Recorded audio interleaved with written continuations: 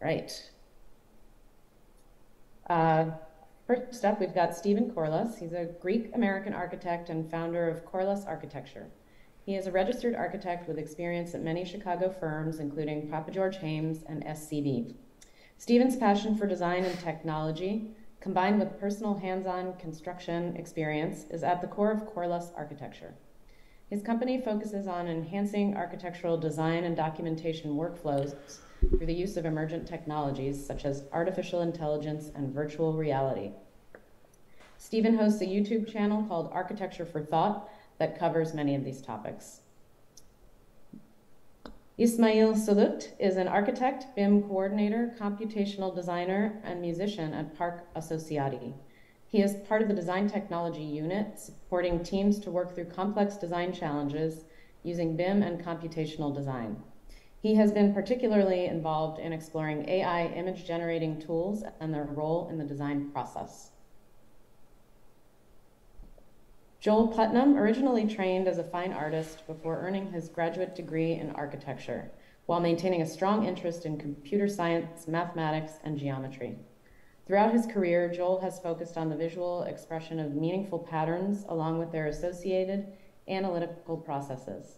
He currently runs his architectural practice, Inference, maintains an academic studio at IIT, and is the Chief Design Officer and Partner at Capri Investment Group. Pablo Kobayashi is the director of the Unidad de Protocolos, a design practice in Mexico City with a material development and fabrication subsidiary. His practice and research focus on the implications of digital technologies in different stages of the design process, emphasizing the analysis of the theoretical and philosophical consequences of this new paradigm and its interrelation with matter. Pablo is an associate professor of architecture at the Universidad Iberoamericana, where he developed the first diploma program in Mexico, focusing on the use and implications of digital tools. And finally, Marco Andrade was born in Ecuador with an innate artistic talent and a natural inclination to question the established system, be it religious, social, cultural, or political. In architecture, he always wanted to see its future, being influenced by sci-fi books and film. His fascination with flying cars and cities of the future has differentiated his approach to design from the norm. AI has allowed Marco to explore new ideas and think about the future in a different way. He currently works with James Cornejo in New York through his Insight Design Studio office. He also founded Construe New York, a company to uplift, empower, and educate Latino construction workers.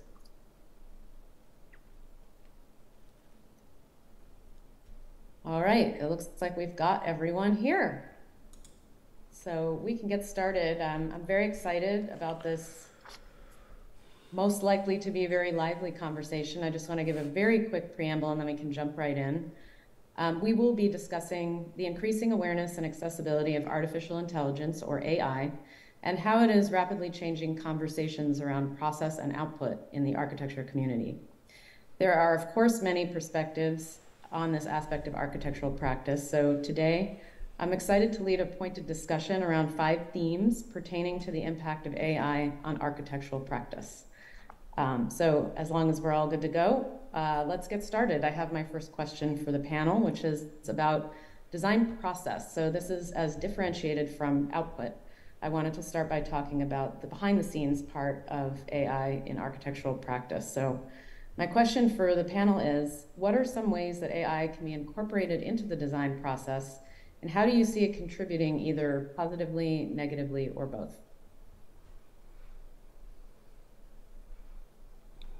Are we just going to jump in and go at it? Jump on in. I know that no one here is shy. Yeah. Okay. No one has so, I mean, maybe to preface the audience, to let them know, we've had conversations leading up to this, and yeah, there might be differences of opinions, but I think we can all agree that these tools are emerging fast and quick, and a lot of architects and designers are attempting to pull them into their design process. But I think there's still a lot of confusion in exactly how that is happening.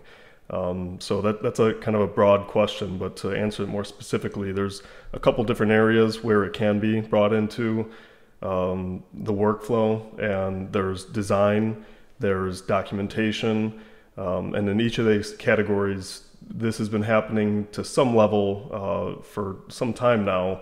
I think, Eve, as you mentioned also in the questions, or at some point we had discussed, these technologies such as Revit, you know, at one point CAD was new, Revit was new, and now we have these AI technologies, but there are behind the scenes processes like algorithms, intense algorithms that happen in Revit that we don't even think about, that are assisting our curtain wall designs, you know, automatically placing mullions and things of that nature. I think, to speak more artistically about it, it really has opened up Pandora's box in terms of creativity. But I'll save, I know we're going to get a little deeper into the philosophy of whether or not that's a good thing. But it definitely has allowed for some creativity to be rejuvenated, I think, for a lot of architects. And on the more technical aspect, it's given a new opportunity to save time with some of the tools that are coming out for automatic tag placement and things of these nature, which again are already in Revit, but they're just getting smarter, where the tags aren't overlapping one another. They're actually be able to acknowledge where they're being placed within each other. So I'll leave that there and let someone else kind of chime in. Yeah, for me, I think my favorite part is the research. I mean, I always start with some historical timeline of place. So simply being able to ask ChatGPT to give me a history of something is extremely powerful. Not to say that one wouldn't go and check that, but having a dialogue about that is extremely powerful for me. And so, you know, everything starts with, at least for me, with a text, something written, as opposed to something visual. So, and it's always very deeply analytical.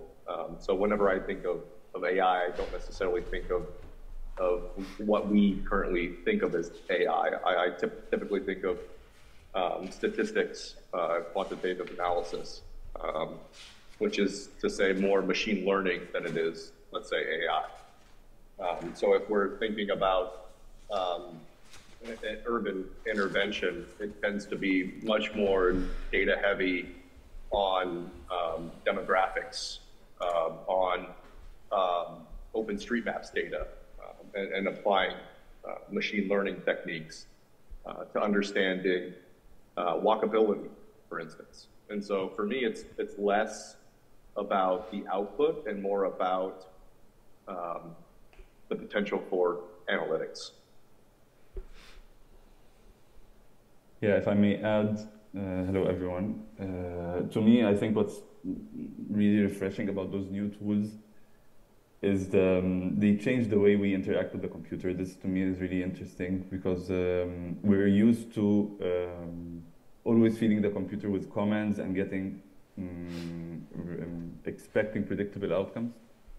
But those new tools, as Joel was just saying, you're having a dialogue with them. So the output that comes out of those new AI tools is definitely unpredictable, which makes them excellent tools for as design assistants for exploring ideas.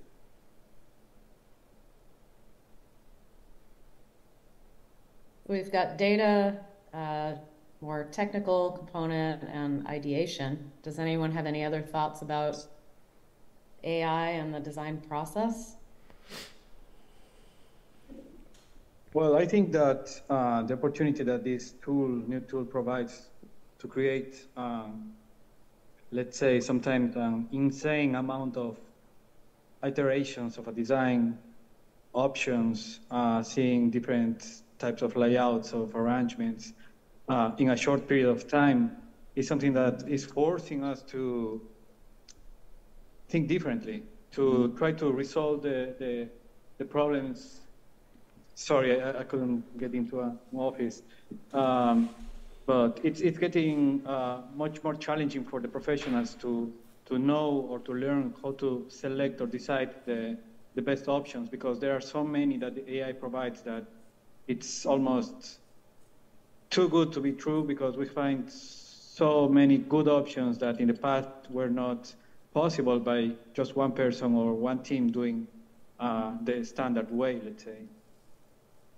So do you think this actually is potentially pushing people to sharpen their critical analysis skills, to how you would choose and discern what's the best or better options? Joel likes that. Okay. That's Joel's wheelhouse. He's like, yeah, man. I want it to be more analytical. Maybe not so much more analytical. I mean, I love art, obviously, but the idea that I think that this is some question we're grappling with as a society, right? Especially not to get political, but as we go into the next year, I mean, we're going to see so AI is going to be at the forefront of politics, frankly. And so being that critical component, I think, is very important, because, you know, and I've said this before, and I say this often to students, to everyone, it's, you know, computers are really dumb. They kind of only do what you tell them to do. And so understanding what goes into the tools that we're using really does dictate what we get out. And so I think we have to be very critical of what is produced and how we use it.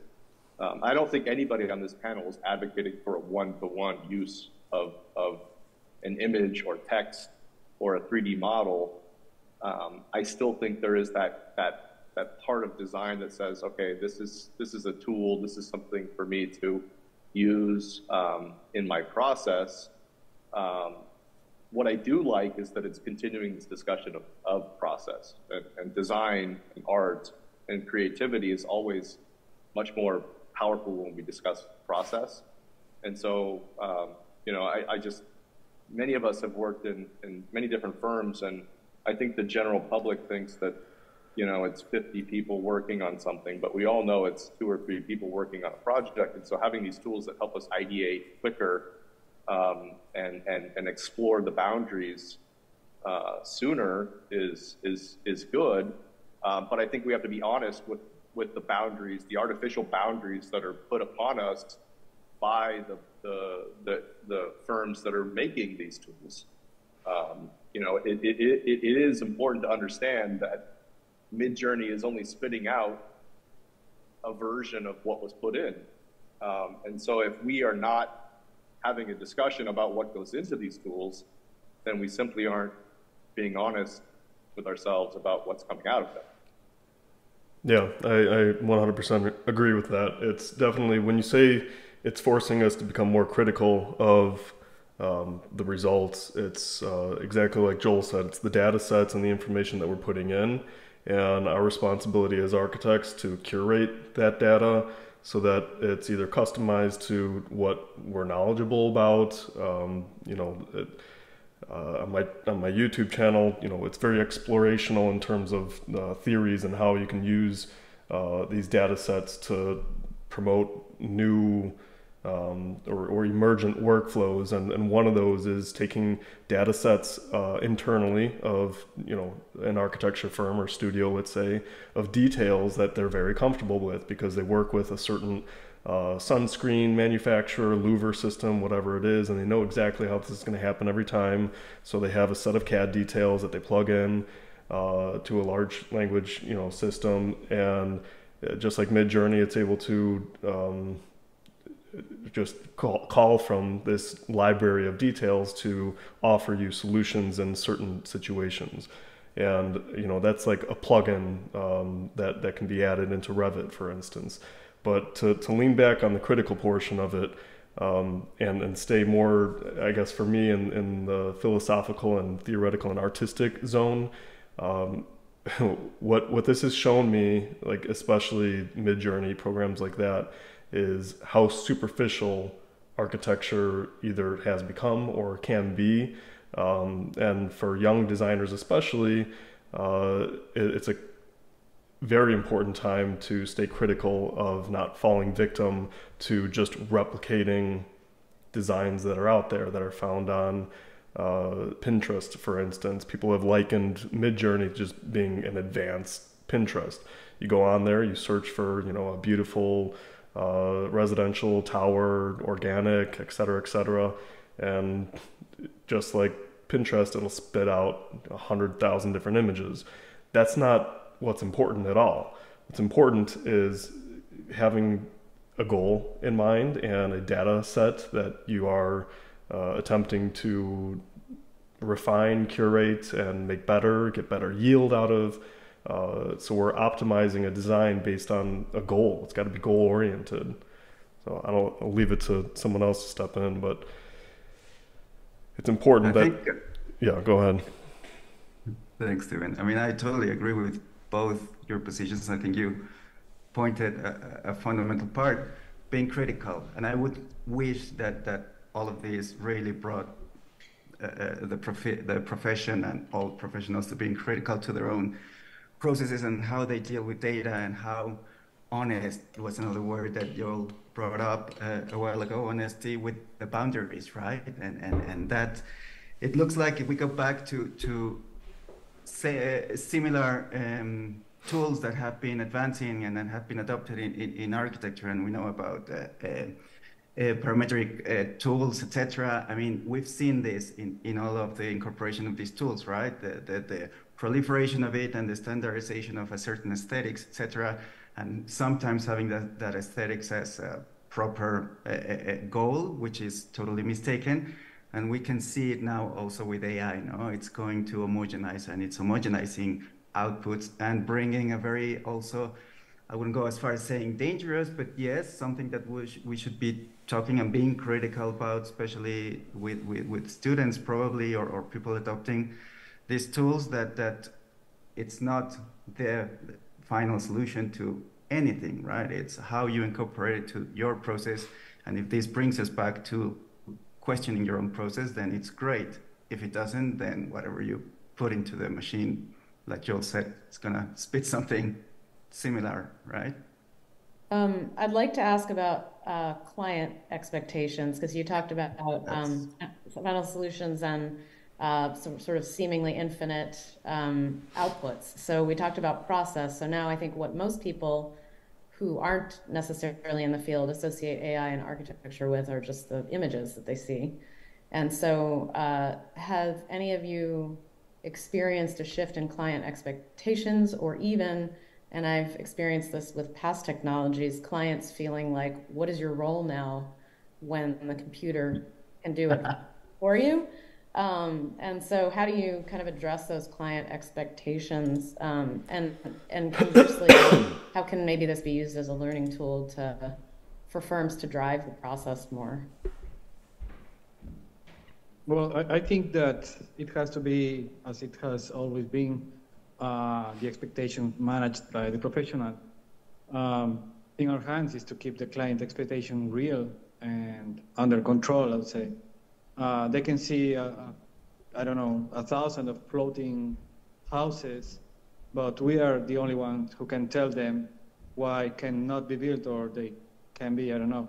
But it's the same phenomenon that happened in the past when a client comes with a magazine or a picture and say, I want something like this. And we always had the same opportunity as now, and a moral, like I would say, duty to educate the client and tell them the possible implications of all what they want, financially, culturally, aesthetically.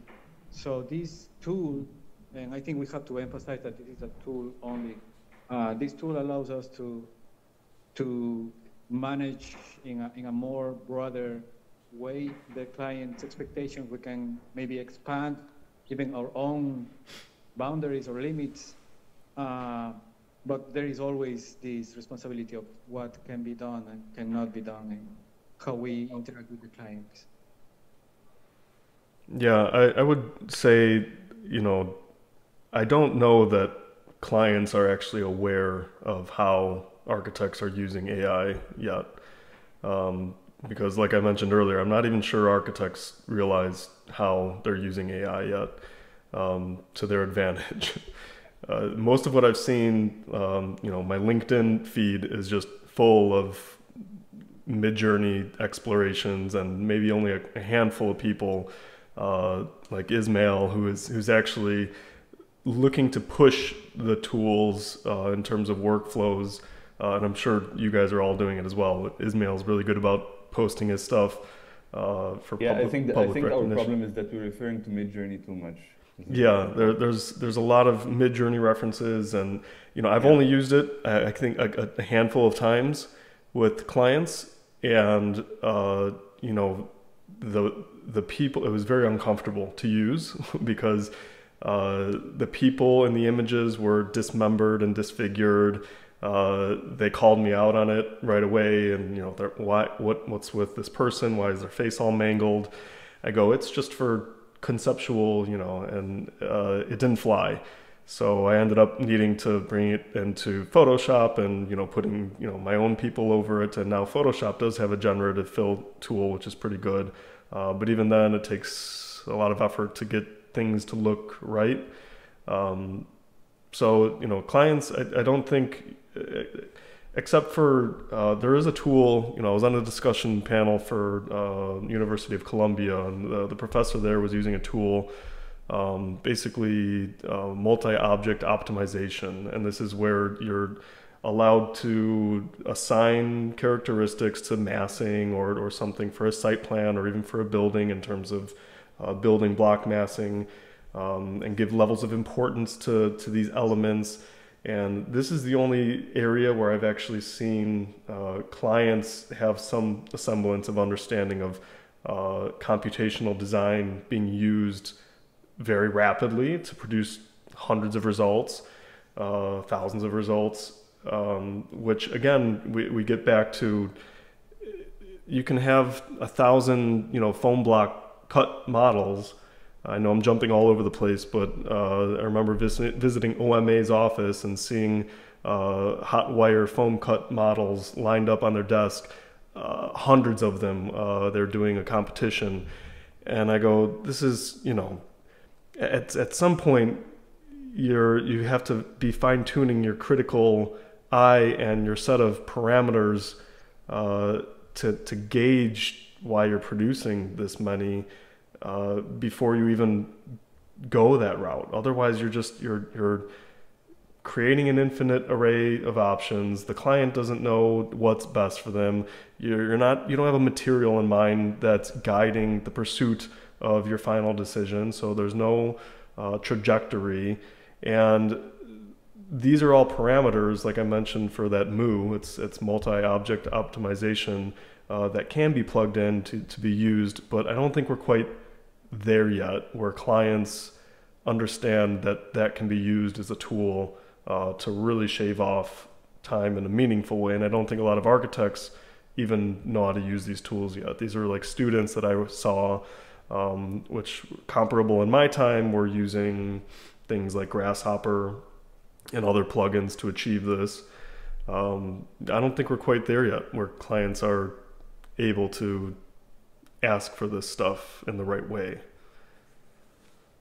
I think under client, I live in this weird world of academics, practice, and development, investment development. And for me, it's this old adage of AutoCAD and BIM, where there's this promise of savior of time that I think just gets sucked away from the architect and goes back towards the client-side budget. I do like the idea of being able to use Photoshop and all the plugins for Photoshop. I think that will help us immensely. A lot of time right now is spent in making pretty images, in the dead of night at the last minute. And so I do think that will help us, even if they have weird hands. But cautionary tale, from the development side, I'm working on a project in a loop where we are literally skipping design and using a firm that's using AI. We've decided not to go with an architecture firm or a design firm, specifically because the client is savvy enough to know that they can speed this up, despite my objections. So I'm both elated and fearful. But I think that's kind of what happens with technology over and over in our profession. And those that sell, you know, their services as I can save you time, great for them. That's not, I think, what anybody on this panel is talking about.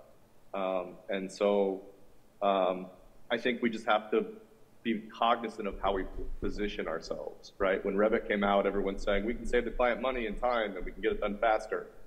I don't think we should publish that. I don't think we should talk about that. We should talk about all the benefits of it. And so there will be those clients that you know, are looking to save a buck, and maybe not save a buck, put a nickel in their pocket. And we have to be smart about how we approach clients with this. I think we also have to be smart about how we use this in practice. And so just because we can get 50 images doesn't mean we should ask for 100 or promise 100. And we've learned this enough with first AutoCAD and then Revit and now generative tools. It's those that are selling architecture that become the problem, in my view. And so we should be smart about how we push back and keep that precious time to think and to be critical in our own hands and not give it away to the client. And that's what I hope maybe we've learned, like third time's a charm, maybe, maybe, I hope. Not based on your example that you just gave. Yeah. You definitely have No, third time is not a charm. And I think this stuff is just like everything else is going to simultaneously exist in different stratospheres of architecture. But, you know, I'm not sure, you know, where we're at on time and with questions, but I mean, I can't stress enough, I guess I went offline a little bit for the past few months in terms of producing AI generated design and things like this to really take a step back and assess and see what was going on. And, you know, I had received a lot of comments that it's very superficial what you're producing, these images, it means nothing, et cetera, et cetera. And I agree with a lot of that because, you know, it's one thing to be form finding and discovering new patterns. And it doesn't always have to be meaningful, but at some level there needs to be an assessment, and you need to drop back and assess what's going on, what's happening. Is this good or bad for the profession? And just, you know, regardless of whether or not it's going to save clients time or money, because you know, as a business owner, there's some portion of that where it's saving me time and money too. So there's something interesting about that in terms of the documentation. But I'm way more interested in what this is doing for architecture, architects, and the art of architecture. And I've said it before, and I'll say it again now, that I do think design is dead. I think there is a new genre that demands our attention, and architects have been given this role as a character in society. We are typecast into wearing black and you know, striving till those late night hours, like Joel said, and for these designs that are not groundbreaking or earth-shattering or even, you know, really pushing society forward most of the time. And I think what I've seen is it has shown me how superficial architecture can be and how superficial it cannot be, where people are actually using it to push forward, like Joel is mentioning, in terms of data analysis and really using the machine learning component to advance optimization, yield, efficiency, sustainability. You know, I'll just go on a real brief tangent and then I'll hand it off. I mean, you know, even a tool like this can be optimized on a full project to most effectively choose your material, product source, cost analysis, digitally fabricate, these types of things that are not even being discussed in terms of the more superficial aspect of it with Midjourney. And, you know, I'm guilty of it myself. I did a series of images that was, you know, construction of the future, and it had robotic arms placing panels on a building, et cetera, et cetera. But how is that happening? You know, why is that happening? Is it with recycled aluminum? Is it saving, you know, XYZ amount of material on the project, time, budget?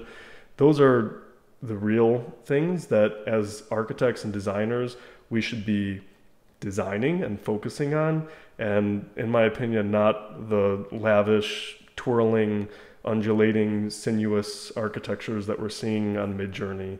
And I used to be a huge sinuous designer, thinking that that was like the pinnacle of design. You know, get your Zaha design built and you've made it. And I do have buildings built with sinuous undulating facades, and you know, they don't make me happy anymore. I think, you know, I've reached a point where what's going to make me happy is seeing these tools actually applied to make the field of architecture what we keep asking it to be, efficient, and giving us our time back, and meaningful designs that are, you know, friendly with the earth and one another, and actually are healthy designs for people. So I'll leave that there. Ismail, I think you were going to say something. Yeah, Ismail. Yeah, I wanted to say I'm a bit more optimistic than you guys. You and Really? it's quite dull right now. No, I see this as an opportunity also to set things right for like circling back to client expectations and toxic culture within the architecture practices where you spend countless hours modeling stuff just because your boss said this. I see this as an opportunity. Things are changing in terms of like the tools that we have, how we think about design, how we approach ideas. So no, I'm definitely optimistic. Those tools are really promising. Like just exploring them for a few months, I can see that there's definitely potential. Right now, they are, of course, giving us way too many options that maybe don't make sense, but I don't know. Maybe in the future, a combination of fine-tuned generative AI image generating model and an LLM where you can be able to have conversations with, have a dialogue with, that understands architecture history, architecture theories, that is fine-tuned on a specific data set that you have, will definitely, in the end, assist you within the design process. No, I mean, I don't know why it became too dull. I'm definitely optimistic about this. I'm also optimistic. I'm less optimistic about the kind of, or less interested in like production, right? Because production is always changing. Yeah. But I mean, can you imagine an actual piece of architecture that you would interact with in the way that you're describing it? I mean, that would be amazing. Like the potential for AI is like software interact for a building. I mean, I love the idea. Like I have every known gadget at home, and I wake up in the morning and like my phone texts me and tells me that I'm in the kitchen, right? And it knows I'm in the kitchen, and it knows it's in the morning. And so I think the potential could be like spatial experience and an interaction with AI in the built environment would be way more interesting than simply form making for me. And so like I can't wait for that component because we know it's coming. I'm not interested in that at all. That's what worries me about the future is being embedded in it. You know, now we're seeing the spatial computation and Apple's VR goggles and all this nonsense. And you know, I've got 3 children under the age of 5, and we try to keep them off the screens as much as possible. Because we know, you know, that's going to come in their future, and they're going to be subjected to it as long as they are within society here. Wait till they learn the word hypocrite. Yeah, well, it's you know, you're embedded in the society right now where, you know, right now I've got 1, 2, 3 screens with that I'm facing at, and you know, I guess what I thought with all this AI stuff was that it would be able to redirect our attention towards more significant agendas. And I guess Ismail, like that's why I'm curious. Like I'm optimistic too, but in more of like a let's redesign this thing in terms of like our profession. We've discussed all offline, and I saw like you're hosting a raster mind. I like that. You know, I tried to coin the term raster architecture because we're moving into a phase where, if you've seen any of my YouTube videos, I'm attempting to take these designs from Midjourney that have some meaning and value in terms of being in touch with the earth, and extract 3D information from them using depth maps. And the goal here is to 3D print, based off of these digital mesh geometries, actual architectural components. So moving the profession away from this very traditional design based on Pinterest, you know, images, draft, you know, engineer, construct traditionally, into a straight, let's ideate based on a very meaningful concept that's going to move society forward in some way, you know, whether we're building with indigenous materials or et cetera, and find ways to, you know, go straight from concept to fabrication. And that does take, you know, for instance, what Joel was saying, documentation sort of out of the picture. So to become, you know, a Revit expert in 10, 15, 20 years, there might be a whole new method of even producing architecture. And this kind of opens a whole new bag of discussions in terms of architects, I believe, have unfortunately become product sourcers. You know, we're hardly the master craftsmen and designers that we once were, designing the actual window that would go in and the frame and the detail. But is that not the opportunity for this? Right? It is. Let's say we describe, as Ismail would say, you describe a window, right? And then it finds it for you. Like for me, those are the key points of interest. Like the scary part is the finding it for you. Is it helps you also with the history of the window and the materials within the window, and like this is where they work. I think it should be. I know it should be like a back and forward, like it's a design assistant. We discussed that before, but you know, at some point, shouldn't the flow of thoughts be taken offline so that there is a discussion about the direction of our society and what this window frame should be outside of just the data set that was plugged in? Because then we're just really sorry to jump in here. I just want to be mindful of time, and I noticed Marco's had his hand up for like 15 minutes, so sorry to interject, but I want to make sure that we get kind of a full spectrum of insights. So Marco, thanks for being patient.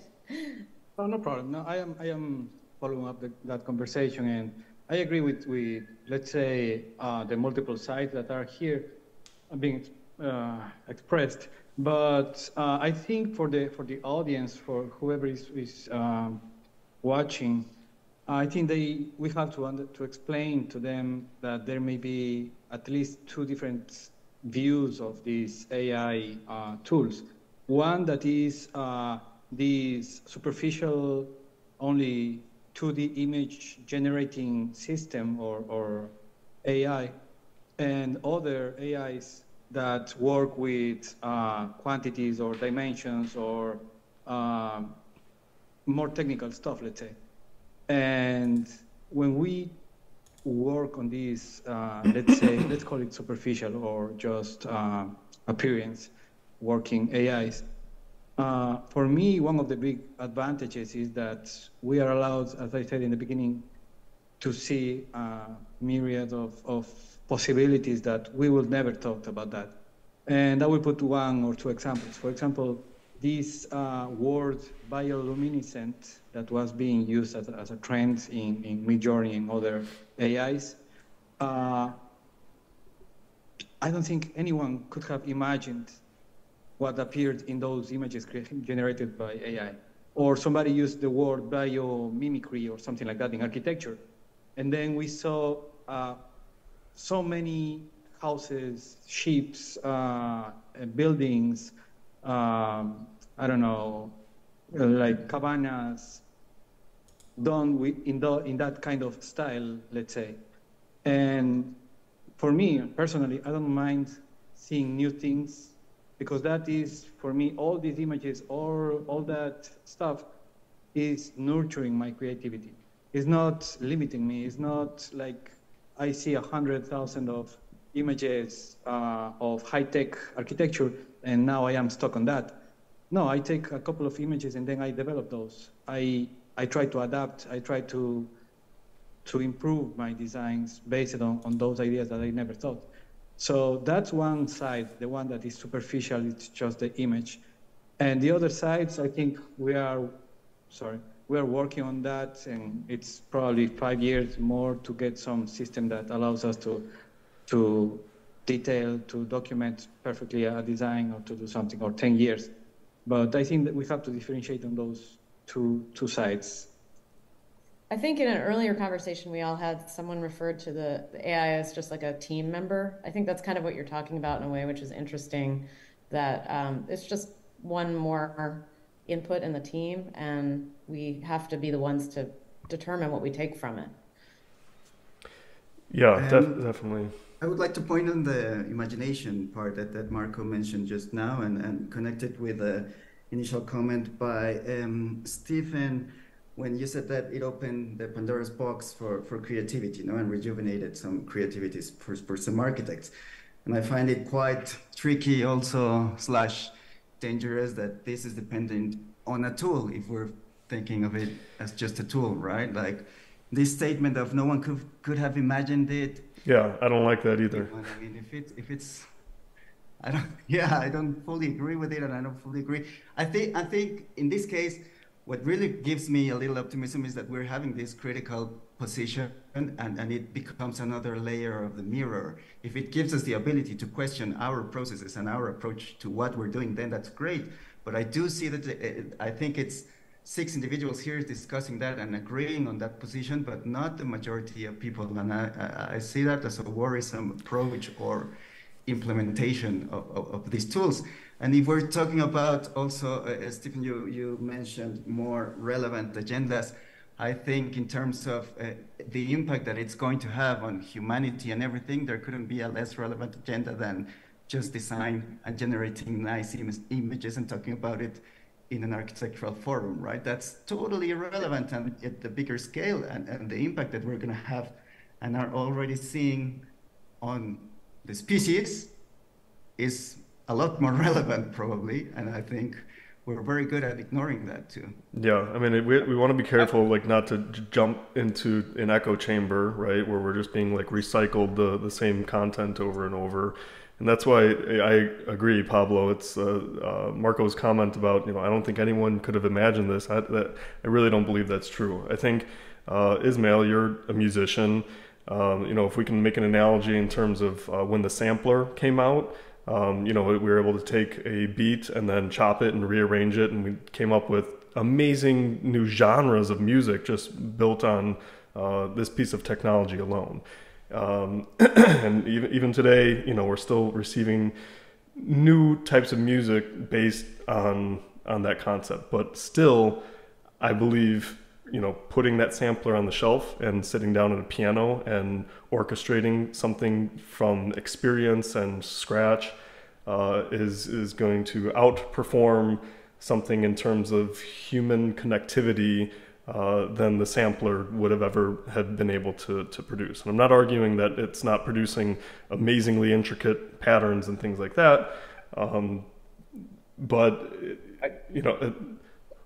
what? I don't know, guys. I find like a sampler can definitely be used to produce something that moved me in a way. It doesn't have to be a piano. Yeah, a synthesizer. Yeah. Yeah, exactly.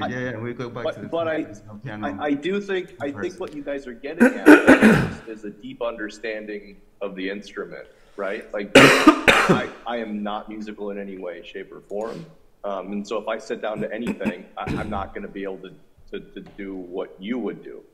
And this is what I've always said about scripting, about computer, about drawing, about drafting, right? It takes a deep understanding of the craft And unfortunately, right now, I don't think there's a single architect, a single individual out there that is producing these tools for themselves and for the discipline. And that to me becomes the problem. I've always said garbage in, garbage out. I've always fashioned myself from a computational standpoint as a quote unquote tool maker. I love Grasshopper, but give me Unix or C# or anything any day, because I think it's more important to make the tools that you use. My favorite tool is charcoal. I understand the process of making charcoal, and I understand its limitations and its qualities. And I think that superficial quality of Midjourney is just simply because we don't understand the tool. And I don't think that we should discourage people from exploring it or I'm an outsider art collector. I love outsider art. And so I think that we can all agree with Marco that I actually agree that, and I love the fact that he said he didn't imagine these things. It made me think a little bit, because we all approach creativity from different places.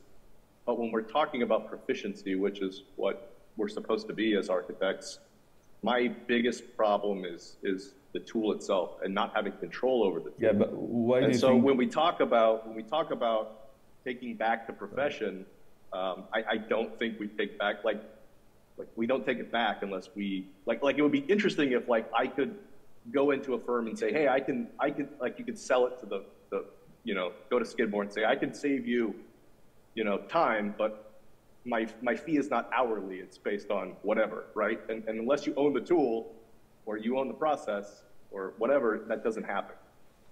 And so I think that we've got to somehow be a little more critical, but also a little more, somehow we've got to get into the tool part of it. Otherwise, it really is someone else's vision. I agree. Yeah, we can interpret it. I just have a question. Why don't you see architectural practices creating their own tools? I mean, I know they do. I know they Yeah. do. I know they do. But tell me. I mean, how would, in order to make a convincing AI model, you need to be able to spend hundreds of thousands of dollars a month. Tell me one firm that can do that, or one individual that can do that, right? Yeah, okay, and but so, I totally agree. how do you actually get to that? So, and I'm not saying you have to. I'm saying we should understand those tools. We should understand how we put them together, what goes into them, and that's how we get past the superficial component, I think. Yeah, exactly. Is another Fine-tuning way, them. Or don't get past the superficial. No, many get stuck in that. You mentioned drafting and the substitution of AutoCAD for a pen. Yep. Lost so much information in the process while not overlooking the potential of digital tools, right? Which is what split the digital revolution in two branches, probably. And we're still suffering from that. I still think we're equalizing all these tools, AI to those tools. We know that it's a super broad topic, and it's a super, what are we talking about when we talk about AI, right? And you were emphasizing that, Ismail, we're only mentioning Midjourney and Allow, or focusing in that too much. And I think the differentiation of this capacity to make decisions, to take decisions for us or from us, it's what separates it from other tools, other drafting, other even, I don't know, generative algorithms. I mean, we've been there 20 years already, playing with those and incorporating those. This is a different beast. And I do think that we are very, very, very narrow-sighted with the profession just I don't think it's that much of a different beast. I mean, it's just offloading more deeper responsibilities, which I think, again, it has begged the question, what were our responsibilities? Where were we in the profession? Did we stop and pause to see, what has architecture become? Just a bunch of product sourcers? I mean, that's essentially, we're dealing with curtain wall systems, metal panels, XYZ, just a few parts that we say that goes together. And now what? We're going to offload that responsibility to AI again. So for me, it's like a question of, what is creativity in the first place? Why are we using this to try and be more creative? creative for what? You know, just for artistic capability? I mean, if that's the case, go into music, or let's be artists only. But architecture is not just art.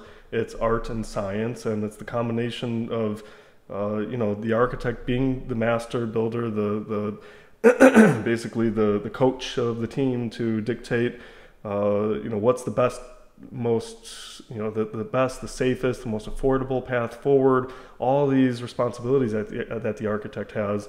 That what are we going to do? We're plugging into these systems to then just tell us, before we know it, it's going to become prescriptive and formulaic, and there's not going to be any better way. There's going to be the best way, basically, based on the Earth and how far things can come from. What's the most efficient radius of gathering materials? Gravity has it's a set number. It's not going to change. So at some point, this virtual world and model is going to become so prescriptive that creativity. I don't know, Stephen. We're human. We're totally going to screw it up. we will find a way to screw it up. I agree with. We have 5 minutes left. I'm not sure if we have any questions. I don't see any, but I'm not sure that I have access to them. So I guess I would just like to ask if anyone has any kind of closing thoughts about. Yes. Okay. Short anecdote. But back in 2018, I chaired Acadia in Mexico, and I was telling Eve about this because back then I proposed as a title for the conference on the matter of truth, and it was a dog whistle, and it wasn't allowed, so it ended up being a totally decaffeinated version of the title. I do think that's still relevant, and the title could still be that. I mean, not truth in this huge existential solution that we're going to come to because we know we won't, but how truthful we are with what surrounds us and with data. You mentioned at some point, Joel, data driven and data helping to manage data. It's still a problem, right? How do we approach that, and how do we see or not see what we or describe what we are really seeing? And it cannot be said enough. This post-truth moment and blah, blah, blah. 5 years ago, it was like heaven because everyone was being truthful. Now the bar is getting even higher about non-truth. So if this tool or not tool or other entity brings us to questioning that and how we deal with the world and how we deal with the physical and how we deal with information, what we show to the client and all that is taking upon us, then I think it's a good and probably optimistic opportunity. I'm not that optimistic about it or anything around it, but still, it's good that we're talking about it. So some people can be optimistic, but it just won't be you. Yeah, there's a question in the chat about community-based projects that I want to. I think honestly, like Mid-Journey, being able to. Not everyone is able to create an image. So the ease at which novice or non-architects can put in their thoughts and get an image back that might represent what they're thinking, I think is extremely valuable to the community process. I think that, and I know I say this a lot, but data collection. One of my favorite things to do is to ask the community to write essays. And through, text, understanding text, natural language processing, you can find commonalities in what people are saying, even if they're not using the exact same words.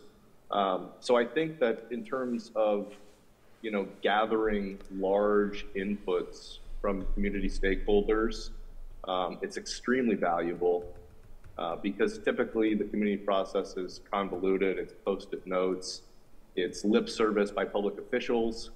And so, there's one of my favorite things that happened during the pandemic was the fact that Zoom came out and we're doing this, right? And so those community stakeholders that were never available or never had the opportunity to attend a public hearing that may happen at 2 p.m. on a Tuesday because they have real world commitments, I think that changed it. And so I see that from gathering input and for allowing others to express themselves and their thoughts and their ideas, it's extremely powerful.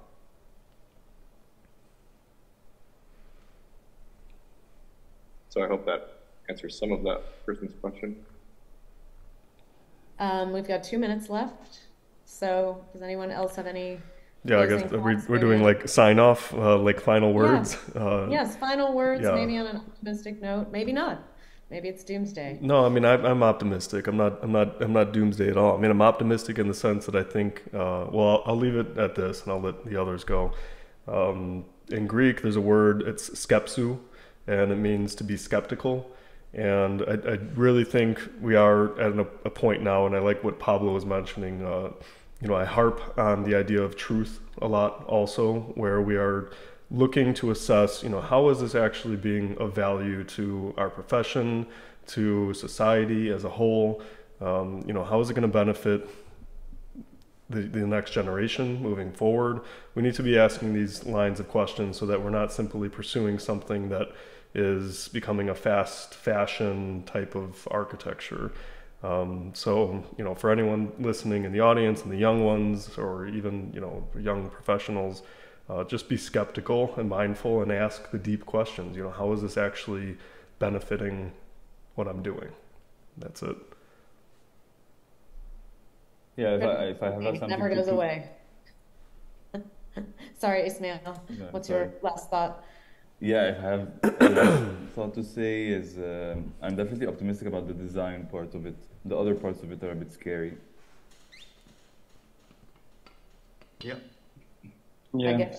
I guess a healthy skepticism then from the group. Yeah, because I mean it's design in the end. That you can throw it away. Yeah. Design. Yeah, exactly. Yeah. I'm interested in what comes next. I mean, there was parametricism, there was blobitecture, so like we got 7 years Extinction left come before next. there's something Comes new. next. Yeah. Extinction, is that what you said? Yes.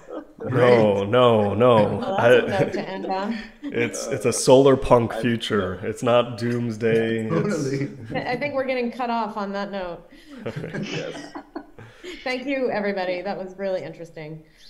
Yeah, thank you so much. This was an incredible panel and amazing conversation. I think I'm going back home with a lot of ideas and things to think about. So thank you. Thank you. Everyone. Thanks. Thanks. Thank you, everyone. Okay, Randy, so next we are going to have 2 different rooms. So after we introduce the different presenters, you can choose a room where you want to talk. So if this is still recording, I hope it captured most of that. Thanks for listening in. This was about the future of architecture in terms of use of AI specifically. A lot of those opinions expressed were of mine and not of the host or the panel, clearly, but just want to make that statement. So hopefully I can follow up on this video with some more clarification of the ideas that I was speaking about, especially in terms of design being dead and architects needing to design or redesign our profession with these new tools that we have so that we don't get caught in an echo chamber of data-fed systems with the data that only currently exists and is just being spit out and regurgitated and remixed. We want to make sure that we're taking ourselves as designers and architects offline to get in touch with nature, family, and experiences so that we can guide society the way we want, not from a commercialized or a corporate perspective that is going to be or become just the most efficient way of doing things in terms of time and money.